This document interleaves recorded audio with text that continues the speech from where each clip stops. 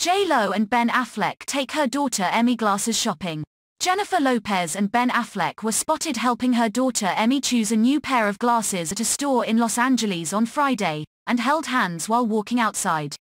Jennifer Lopez continued to show off the seriousness of her and Ben Affleck's rekindled romance. On December 10, the singer brought along her boyfriend to help her assist her daughter Emme, whom she shares with ex-Marc Anthony, in picking out a new pair of glasses at a LensCrafters store in Los Angeles, California.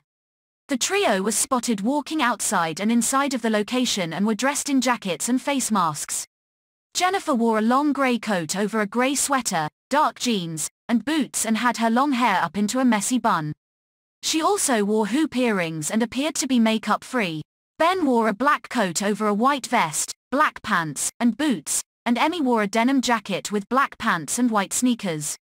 At one point, Jennifer could be seen keeping the teen close by holding onto her shoulder.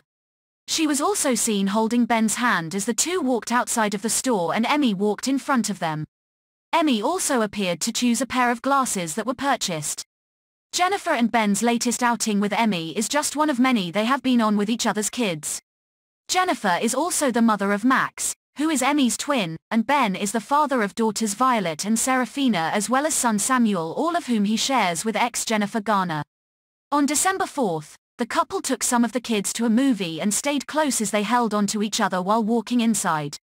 Jennifer and Ben rekindled their old flame, which started in the early 2000s when they were even engaged at one point, earlier this year, and they've seemed inseparable ever since.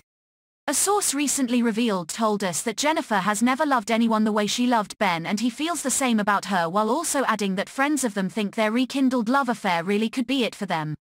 It's like they picked up right where they left off and no time has passed for either of them.